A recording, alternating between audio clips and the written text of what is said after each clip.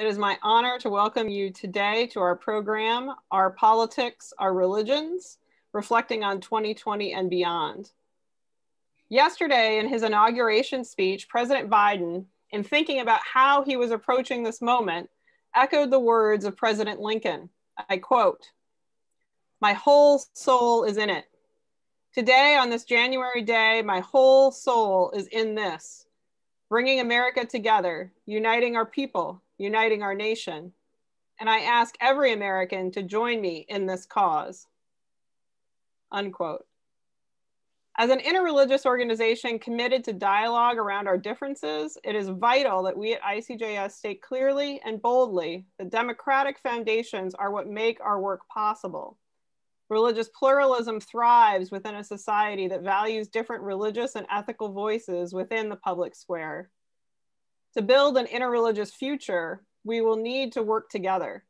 And this requires us to bring our whole souls to it. Our voices and our vision, our hopes, our fears, and our sadness, our deepest held beliefs, and our sacred reasons for civic action. I want to share an excerpt from Amanda Gorman's powerful inaugural poem, "The Hill We Climb," which was recited yesterday on the Capitol steps. Scripture tells us to envision that everyone shall sit under their own vine and fig tree, and no one shall make them afraid. If we're to live up to our own time, then victory won't lie in the blade, but in the bridges we've made. That is the promise to Glade, the hill we climb if only we dare. It's because being American is more than a pride we inherit. It's the past we step into and how we repair it. Democratic foundations make religious pluralism possible, so any attack on our democracy is a threat to our interreligious community. And in turn, the safeguarding of our democracy protects a shared interreligious future. As we consider the events of the past month, the past we have stepped into, and the work of repair that we must do, diverse religious imaginations will play a critical part. We must be careful observers of the diversity of American religious symbols on display and the theologies undergirding these religious expressions in our nation's capital and in our local communities. But we must not only observe, we must encourage interreligious leaders to speak in their authentic religious voices to this moment. And that is our goal here today, to have interreligious leaders who are part of the ICJS community speak about what they have observed, but also share how they engage politically as people grounded in their religious and ethical traditions.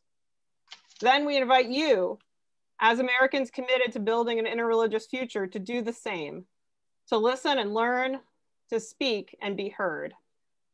It is my great pleasure to introduce Dr. Alicia Tatum, ICJS Program Director for Congregational Leaders, who will lead us through today's program. Thank you so much, Dr. Rubens, for that beautiful welcome and really framing the purpose for today's event. So the staff at the ICJS is grateful that each of you have decided to be a part of this conversation as we all navigate what it means to bring our whole souls or our whole selves to the work of creating an interreligious future. We are very excited about the panels that we have today. They are a part of the ICJS community. And so they're not only a part of our community, but they're also an integral part of the Baltimore community. Each of them provides significant leadership in various settings. And so we're so grateful to be able to learn from them and with them. And so I'm just going to give some brief introductions, and then they'll go on and share from that reflection point as far as how does their religious or ethical tradition shape their civic engagement. And so I just want to start by introducing Pat Shannon Jones. She is the Executive Director of Immigration Outreach Service, Center of Baltimore. She's a regular program participant at the ICJS, and she's a current Congregational Leaders Fellowship participant. So we're glad to have her here with us.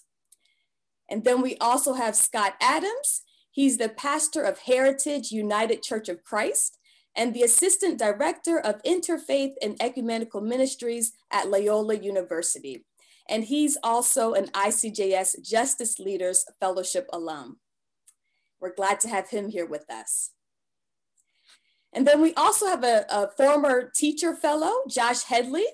He is the current history department chair and gifted and advanced learning liaison at the Baltimore Polytechnic Institute. And as an educator, Josh strives to create a welcoming environment for his students where they feel comfortable asking and discussing difficult questions that often don't have a definite answer. And so we look forward to hearing more from Josh. And then we also have Tracy Geidecker. She's a native Baltimorean. She is a senior partner at Joyous Justice, where she is the co-creator and co-host of the podcast, Jews Talk Racial Justice with April and Tracy. And she's also the mind behind BeMoreIncremental.com. And Tracy is also a Justice Leaders Fellowship alumna. So we're glad to have her with us as well. And then last, but certainly not least, we have Terrell Williams with us, who also was a former justice leader. And he currently serves as an associate organizer with BUILD. And he's the co-director of Turnaround Tuesday, which is a jobs movement that seeks living wage employment for underemployed and returning citizens while developing civic leaders. And so I am so grateful to have each of you here as our panelists and also as facilitators. And so I'm going to actually turn it over to you all, and I'll have Pat share, and then we can go on with Scott and Josh, then Tracy, and then Terrell. Thank you so much, Alicia. It's such a pleasure to be here and to reconnect with quite a number of people here, in particular, Mr. Terrell, good to see you. And it's a pleasure to have been asked to participate in this. I have to tell you, since we first started discussing this, I have written and rewritten my thoughts several times, just because of the chaos and difficulties that we've endured over the last month. So how does my religious and/or ethical tradition shape my political decisions and civic engagement? My short answer, we were all captivated by Amanda Gorman's words yesterday. My short answer is being American is the past we step into and how we repair it. So let me start with my past. I'm a child of the 60s, and don't start doing the math, okay? But I am. I'm a child of the 60s. I was raised in a Catholic family, attended a small private school, all white. My father was a decorated non-commissioned officer. He fought for his country. I fought against the Vietnam War and against colonial power. It was an interesting home life. I thought I lived in a fractured world, a fractured and rudderless country back then. And I now know that I was right. But now the fractures are more visible. So let me just add that I've done a lot of global work. I've interfaced with and gotten to know and love traditions and cultures from around the globe, including faiths like the Jewish faith. I worked in Israel. The Buddhist tradition, I worked in Nepal, the Hindu tradition, and other Christian traditions. So it's been quite a journey for me. In terms of my studies, I studied at a small school I mentioned for high school. And of course, that's the important question in Baltimore, so I'll just say Maryvale. I went to Notre Dame of Maryland University, to Loyola, and also to St. Mary's Ecumenical Institute. So now as we step into the more recent past, November of 2016, that would be November 9th, 2016, the results of the election were announced, and I knew we were in a fractured and rudderless country. I knew that my immigration work was going to face extreme danger, if you will. And from 2017 on, we saw countless executive actions that split us all into factions. And it was for or against, it was hate or approval. And then George Floyd and Breonna Taylor happened. We had to say the names that Black Lives Matter, not the constitutional version, which I call 0.6, but the Black Lives Matter version that we need today, 1.0. So for me, we are a fractured and rudderless country. So then we moved to 2020 and the calls of voter fraud in November. January 6th, again, calls of voter fraud, anger, hate, incitement to riot, premeditated insurrection, and the fractures just seem to split apart and seem more obvious to me, and the rudderless sense of who we are. So, as a child of the 60s, let me just jump back to that. I was given a gift, and this is where my ethical and spiritual background comes in. I lived in a family of introverts who sat at the dinner table every night and who listened to one another. And it was through my family that I first learned contemplative listening. In 2016, I was accepted into the Living School to study with Richard Rohr. So my work in contemplation solidified my belief in nonviolence, my belief in equity, and my belief in a theology of embrace, Jesus' theology of welcoming. So this past, my past, has led me to a specific stance in life. And within this stance, I believe in my religion, of course, we can discuss that, but also the mystics and the evolutionary visionaries who speak to our evolution into the cosmic Christ. I believe in equity, and in spite of the teachings and writings and doings of the Catholic Church, I still believe in my church. So I still believe in the very center of my soul that we are a fractured and rudderless country. But my contemplative work within my faith helps me to keep my focus. My religion, my spirituality, my ethical tradition continues to lead me to nonviolence, to contemplative listening, to listening without judgment. I do believe with my heart and my soul that being American right now is the past we step into and how we repair it. And this stance begins to heal fractures and put the rudder back in the water. I mentioned earlier that I heard Ibram Kendi speak last night, and he said that we have joy now, but resolve tomorrow. And I bring that back because we have the joy of seeing transition, but we must have the resolve to work to make the transition a good transition and the future better. So thank you very much. The question is really something that I've wrestled with, I'm sure, as every panelist has. But one of the things that I really approach this topic and this conversation is I enter into this space as who I am. I'm an African American man in America in a very divided time. This moment in time is very acute in terms of the suffering and pain that many of us have experienced, and it's very widespread in a way that many people are aware. But I do have to say that as an African American man who grew up in this country and who's watched his parents and grandparents and great-grandparents deal with the oppression, this is nothing new. I'm reminded of what Ta-Nehisi Coates said on January 6th during the time of the insurrection. And he said, we told you so. And I enter into that space with that sentiment. I enter into this, what I call Kairos moment, which is a propitious moment for decision and action. And I come to this conversation today as an African American man who is by vocation a preacher.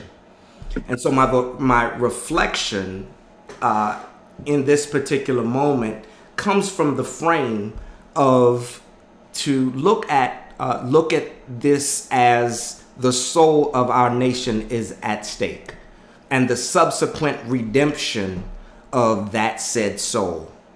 I come from a tradition of, I was licensed to preach in the Baptist tradition in an African American church. My grandparents founded a church here in Baltimore City, Zion Baptist Church. I grew up with the faith and the Christian theology that I now hold on to with everything that I have, that is a part of my soul as a black man in this country. And I perceive and view the world from that lens. And so when we talk about the soul of a nation, I look at it from the sense of the Christian theology that is everything to me, and say America has never repented for the sins that it has committed against humanity, for the sins that it has committed against the colonization of the land and the brutalization of the indigenous sisters and brothers who inhabited this land before they came.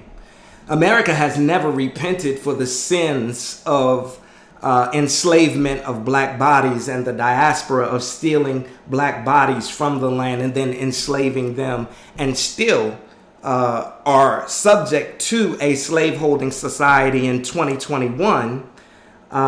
It's just slavery by another name. For repentance in its fullest sense from a Christian context is a complete change of orientation. That's never happened. Repentance is a transformation, not reformation.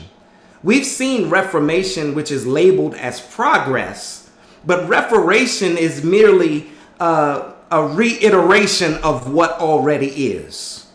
And repentance involves the actual reorientation or transformation, and it involves the subsequent judgment upon our past and looking at it through a critical analysis of the truth, and then a deliberate and intentional redirection towards our future. And that's why making America great again, you know, the good old days, is an ideology that is diametrically opposed to one of the foundational principles of Christian faith and theology, that is repentance. Just as voter suppression and intimidation, just as policy and legislation that punishes the impoverished, just as high crimes and misdemeanors, and now insurrection against the Capitol, erroneously labeled as positive polarization, is diametrically opposed to democracy.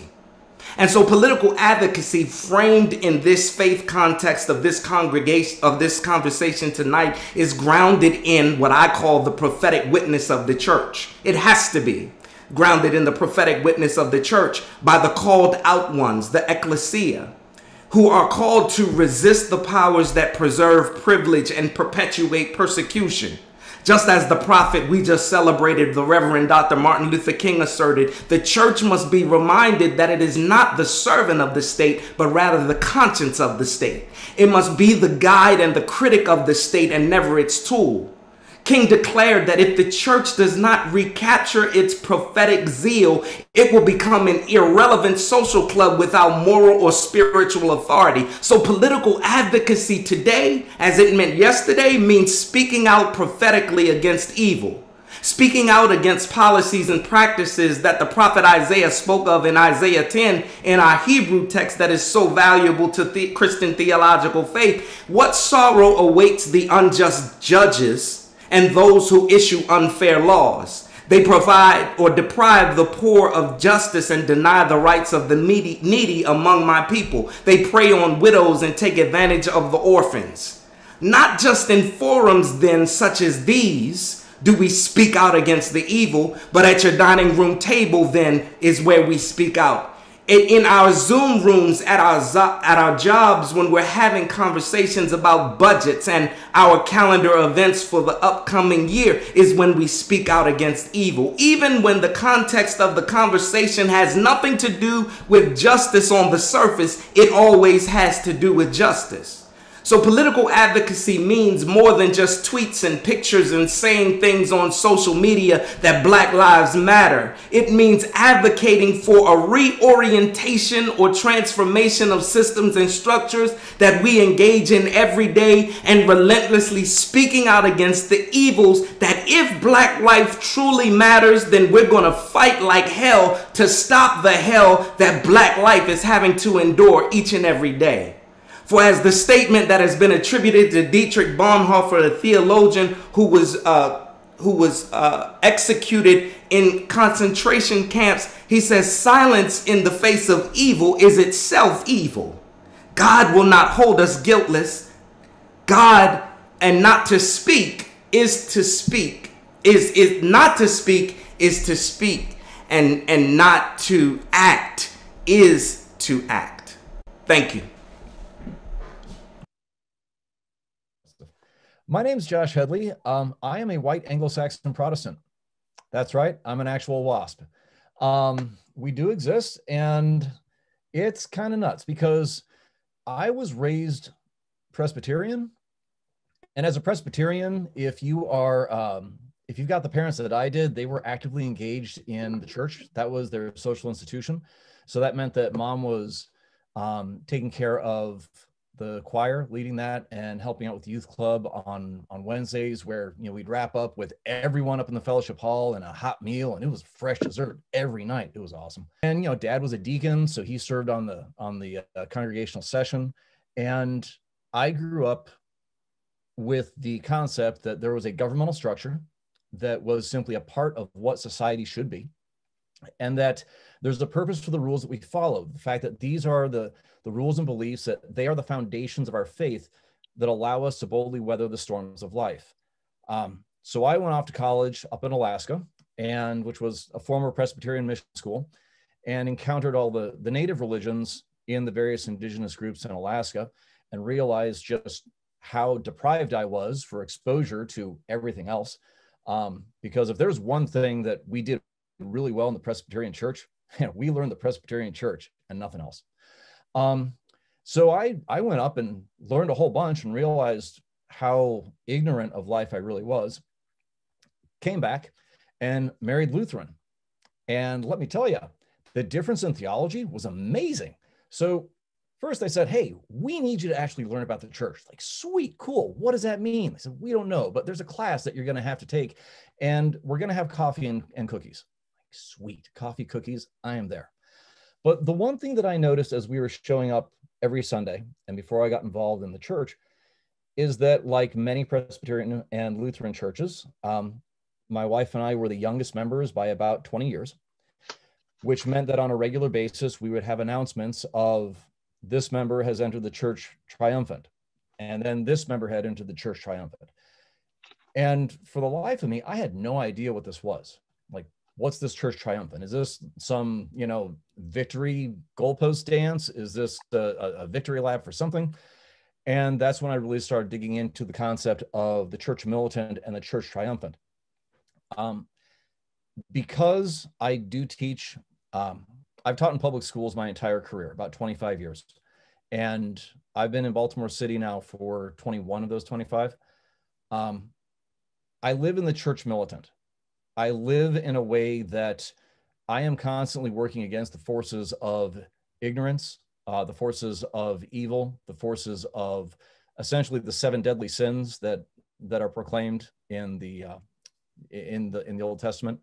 I'm constantly working against those, but I'm working against those in a way that I'm trying my best to be the good in the world for my students so that they have a chance to then be the good for someone else, and we can spread it that way.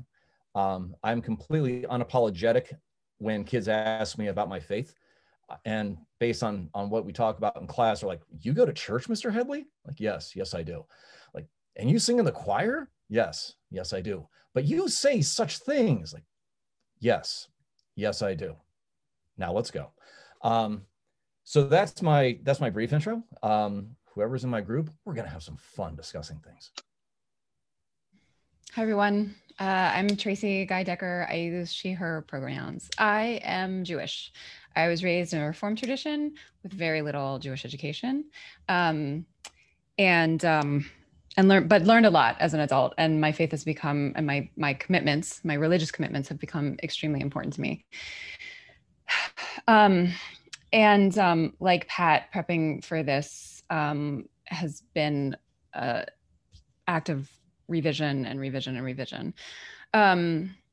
So, because I could talk about this for a lot more than 3 minutes. I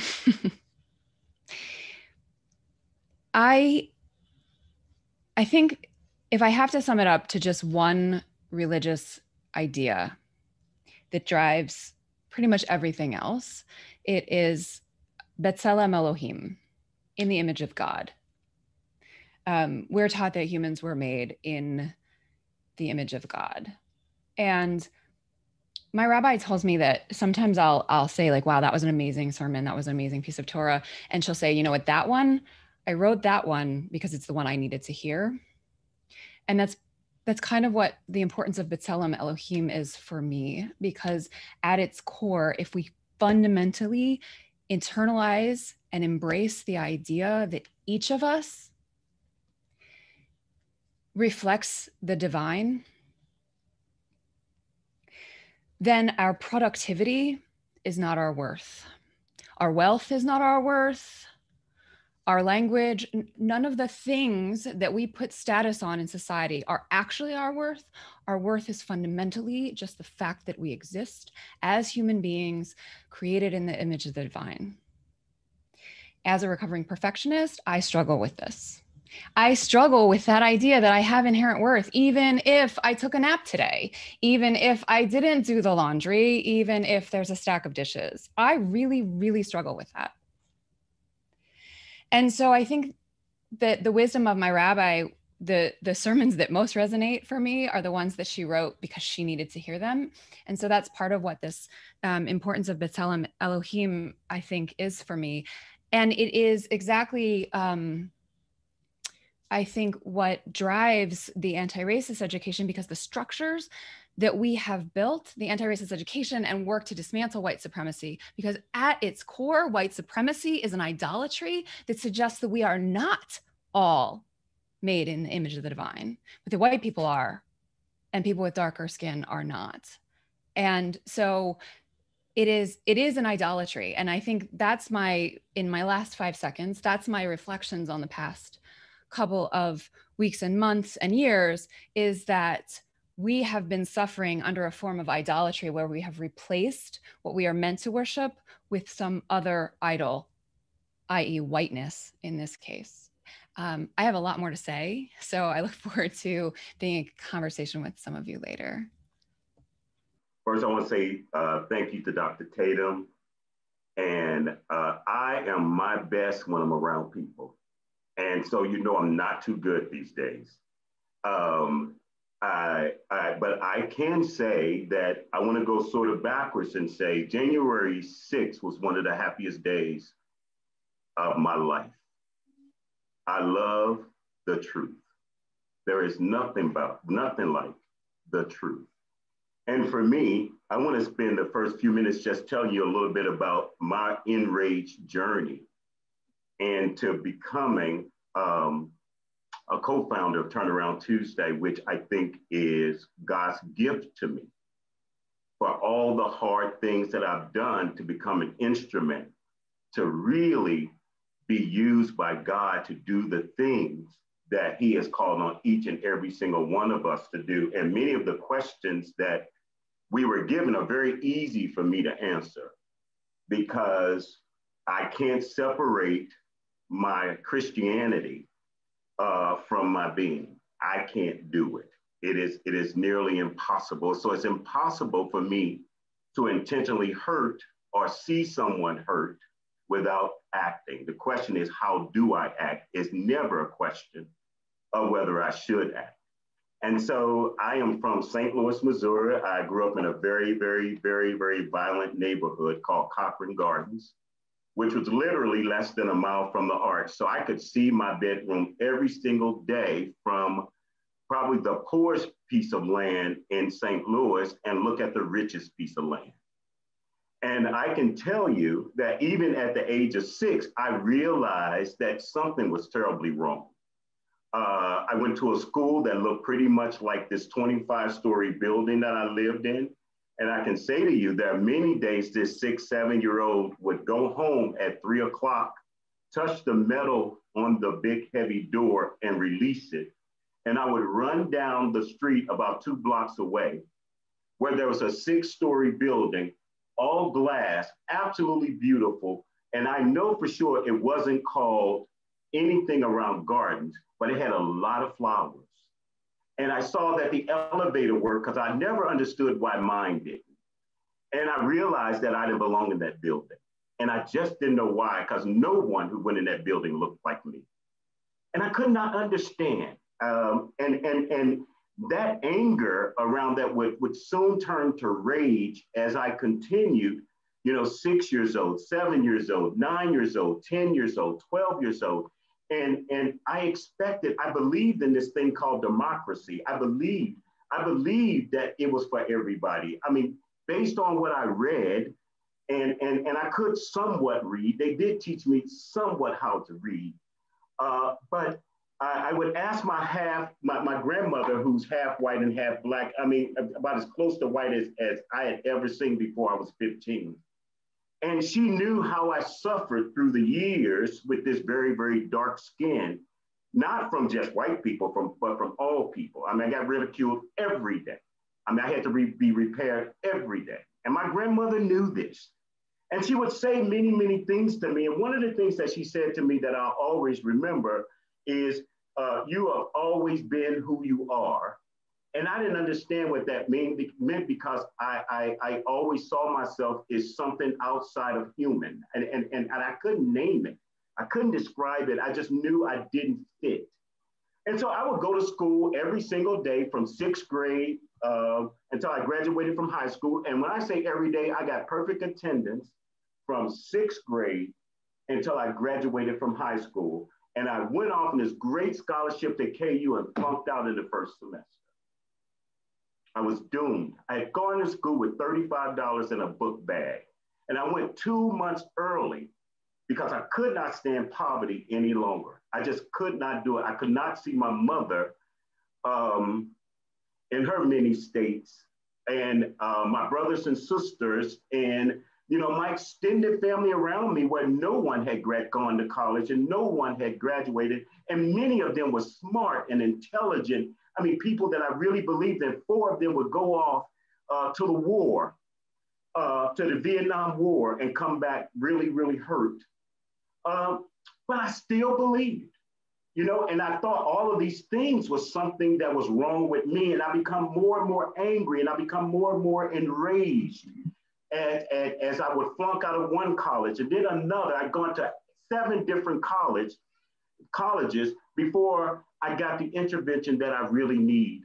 It would come from a little woman at Prince George's Community College where I said to my friend who took me over to the school because he got tired of me talking about, I'm going back, I'm gonna get my degree, because my grandmother told me at the age of 7, that's the only way that you're gonna get out of this poverty. You've gotta have a great talent, and I wasn't a great football player, or you gotta use that wisdom that you have and you gotta maximize it. But it wasn't working for me. I would end up homeless in Chicago. I mean, all kinds of things would happen. I would end up joining the military. I would join the Marine Corps, and it was the wrong thing for me. And so I would and with each one of these things, I become more and more enraged. I mean, I could tell you stories whenever I felt like someone didn't value me, didn't open the door like they opened the door for the white person, or didn't serve me like they served the white person that was sitting next to me in the cafeteria.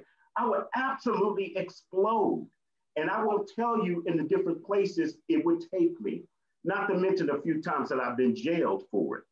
I was absolutely out of line. And the day that I went to Prince George's Community College, I thought that I would be rescued. I was 38 years old. And I took the entrance exam, and the lady said to me, you need to take a remedial math class, you need to take a remedial language arts class, and you need to take a remedial writing class. And I turned to my friends like, they're just trying to take my money. I'm not doing that. I'm smart. I graduated number 27 out of 659. What do you mean? And that lady turned around, who could have been probably 80, 85 years old, little bitty black woman, weighed about 70 pounds soaking wet. She said, who was your competition, sir? Broke me in half. I took those classes. I got my associates with, and then I got a scholarship to UB, which landed me here in Baltimore to UB. And then I got a scholarship to the College of Notre Dame, and then it's post-certification master's. And now I'm off to a doctorate. What am I saying? What I'm saying is this: we cannot be Christian and watch systems kill people. They just don't go together. And it doesn't matter what the person looks like. I remember in being an organizer 2 years ago, I was really challenged. Hopkins was looking to build a police force. And it caused so many problems with so many people. And the president came to me, well, to our organization. He said, will you support us? And we had many, many conversations with Hopkins, including the president. And I remember one conversation I had with him particularly where I said to him, you have to understand my position as an African-American, because I'm a brother that cannot drive down the street and see a police officer behind me without feeling a sense of nervousness, although I have nothing, no blemishes on my record at all. I am extremely nervous when there's a police car behind me at the age of 58. I want you to understand, if I give my word to you all getting a police department, it must be a model department. It must be constitutional policing. And understand, the first time that you are challenged around shooting or hurting or maiming another individual without accountability, we will be the first group in your face. And I can tell you, after I spoke at the General Assembly, I took a lot of flack, especially from African Americans. Because see, what I understand is this: if we're going to build the world as it should be, we got to look at America holistically. And so I cannot point out Johns Hopkins for being so unfair and racist against African Americans, because most institutions were and are. And so I cannot say that to an institution, you can't protect yourself, because I have a burglar alarm and a dog to protect myself. And so we have to understand that there's one thing around racism, there's another thing around safety, and Johns Hopkins should have the right to protect itself, but it does not have the right to treat people differently, and they are different. And so what I'm exploring today in my own life is how much more pain does God have in store for me? Because I realize every single thing that I have suffered for, God has used to help other people. And for the first time in my entire life, I've worked harder than I've ever worked, and I get more joy than I've ever gotten, because I know that I may not make a lot of money for what I do, but I know that I'm in God's purpose. I know I am doing what God wants me to do, because I am using what He is giving me to connect to another individual. And I will always stand for truth, even when it's most uncomfortable, even when it's people who look like me. I feel like we have to be warriors. We have to be objective warriors. And it has to be based on our true love for humanity. And if you don't have a true love for humanity, if the person has to look like you in order for you to speak up, then I question your Christianity. And I have no right to do that. Thank you. I just wanted to give each of you a chance for the next 10 minutes or so to reflect together. And what I wanted to do is just put a question out there. So we heard from Heather, Amanda Gorman's phrase in her poem, "Past we stop into and how we repair it." So she blurs temporality. We moved into Pat, where she talked about this fractured and rudderless soul that we inhabit as a country. Scott shared with us this need for repentance, that the traces of the violence that makes up every aspect of our language, our laws, our buildings, everything that we live and breathe that we call society has those vestiges and traces of that violence that we need to reorient and that we need to repent. And then Josh, in both of that spirit, wants to stand up and practice virtue. Not virtue as an end, but a means in itself, that virtue needs to be modeled and lived in recognizing those fractures and that implicit violence. And then Tracy talked about whiteness as a form of idolatry, and a commitment to whiteness as idolatrous ways. And that the image of God is embedded in each person as they go through life. And that tshuva, this return, this repair, is to see that image, even if there are things that are blocking us to see that image. And then Terrell has a deep appreciation for truth with a capital T. That suffering is something that is real, and suffering is something we lean into, and that even a political reality that causes shock and unrest should be engaged as that implicit violence that Scott was referring to coming up for all of us to experience together, that we can't look away, that this is an opportunity for repentance and truth. And so I feel that, and I think that these are very powerful statements. And so what I want to put out there for all of you is, how do we do that? How do we do that work of repair at a time in which people inhabit these different truths, who don't see the violence, who don't want to see it, who in fact will go out of their way to live beyond that truth. And yet we somehow theologically have to see some sort of divine image in those who reject that reality and refuse to repent. And so in our last 10 minutes together, I'd love to hear your thoughts on how we can do that. We started off talking about like the first question and whatnot, but then we got to truth and trust. And how do we talk truth to one another if we have no place to start? And what we found ourselves doing, and I don't think we did it intentionally, I think maybe Benjamin got us started, I don't remember, but we started telling our stories. And as we told our stories, we knew that was our truth. And from that, we could move into other things. And all of us are either rooted in the faith, that on the edges of the faith where we grew up, or we've migrated to other denominations. And so that wasn't our truth. And what it came down to was, who are you and what do you look for to find trust?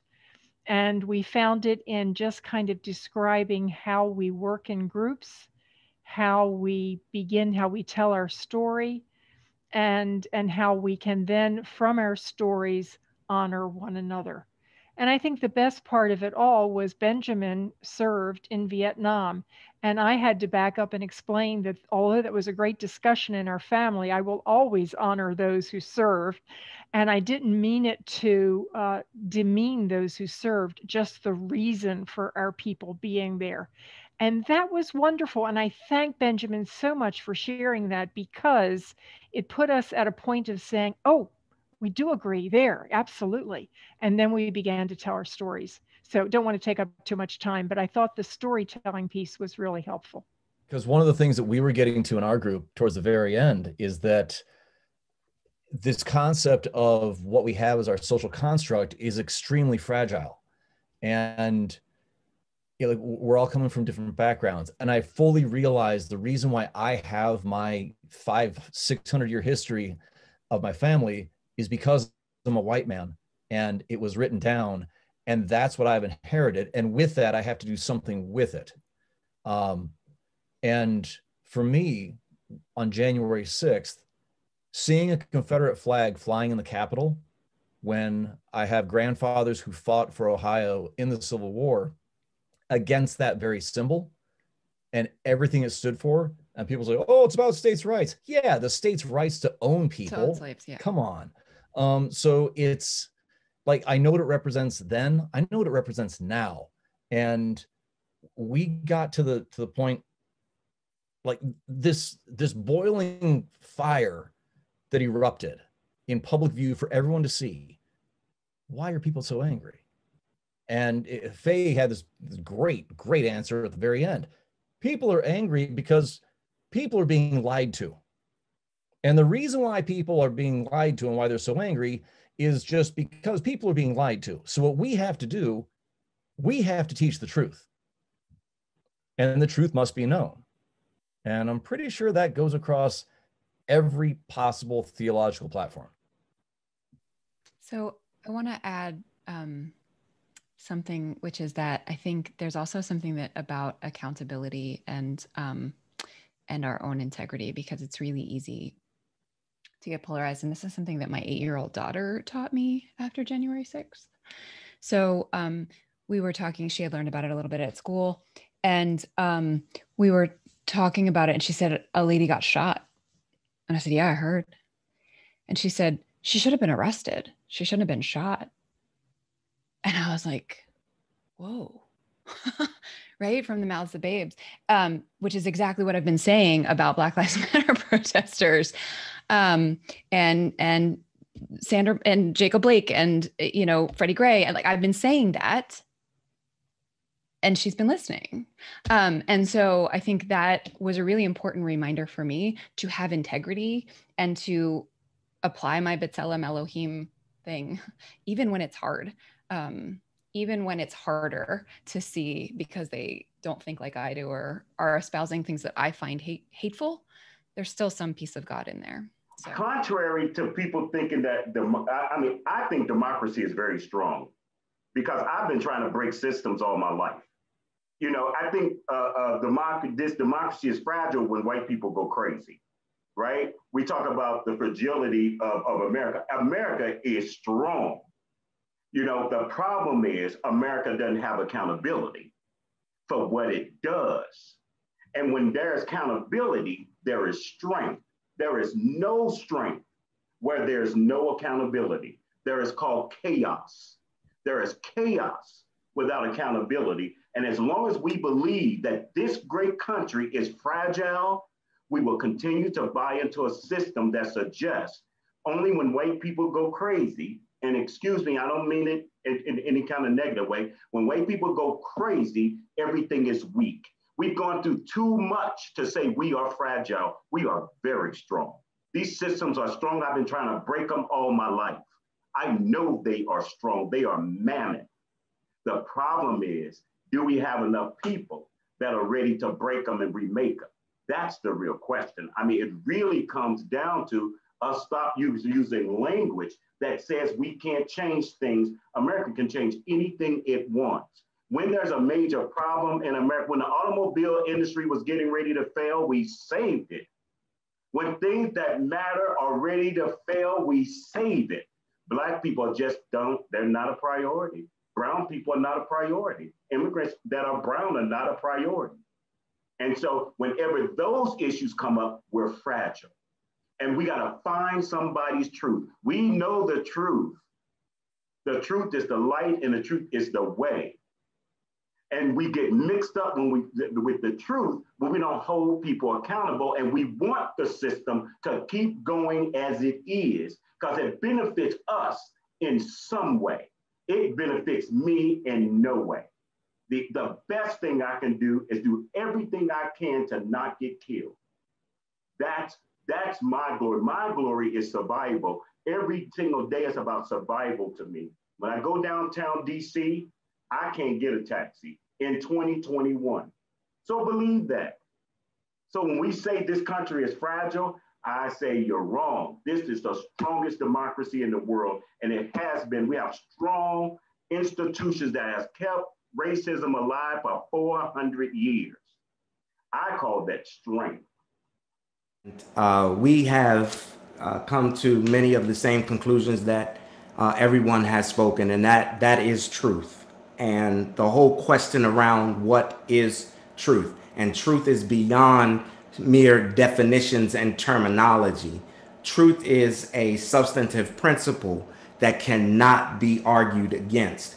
You can argue, you can exploit, you can manipulate facts, but you can't manipulate truth. Truth is a foundational principle that is completely cohesive among all of human beings. And so what truth we came up with that just kept raising up for us was the absolute truth of the golden rule.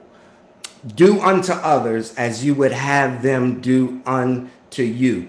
So many of us are operating from a truth that is relativistic in nature and not absolute. Relative meaning that it is based on opinion and perspective. This is my lens and this is my truth. And therefore, my truth is not the same as your truth. So I can treat you like a non-human because black people are subhuman and non-human. That's my truth. And you need to respect my truth. But that's not absolute truth, because as we have said in our group, that the truth is we are all the imago Dei. We are all created in the image and likeness of God. And so our beginning that of absolute truth is the golden rule that each of us needs to be treated in the way that we want to be treated. Now, how do we practically learn this abstract truth? Or this truth that is higher level in a transcendent way? What is the practical way of looking at truth? And the starting point is children. Because children, before they are indoctrinated by the false narratives of the world, start with a tabula rasa. And they have a clean slate. And the only way that it is imprinted by the hatred and bigotry, it comes from what they've taught. So in the word of America, or in the context of America, America needs a rebirth. Not the birth of a nation, but the rebirth of a nation, and start with a new tabula rasa so that we can be imprinted with the truth that shall make us free.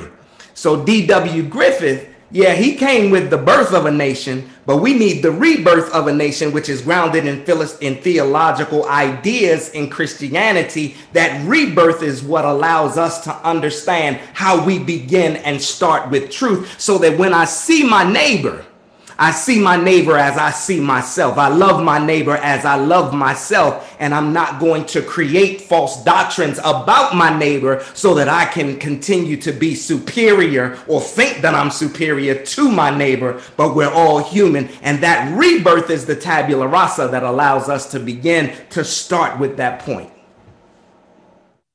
It's tough to want to leave tonight. I will say that one of the many blessings of working at the ICJS is that I always get to learn from wonderful people like our panelists. And I know I can speak for all of my colleagues. We are very grateful for this gift that you've given us tonight, and sharing. And I'll use truth with the capital T. We usually talk about personal truths, but I think we're hitting on the bigger one. And so thank you all for your contributions tonight and for this wonderful event. Again, thank you so much. I want to be cognizant of our time. Hopefully we will see you again soon. Sign up on our email list to learn more about other events.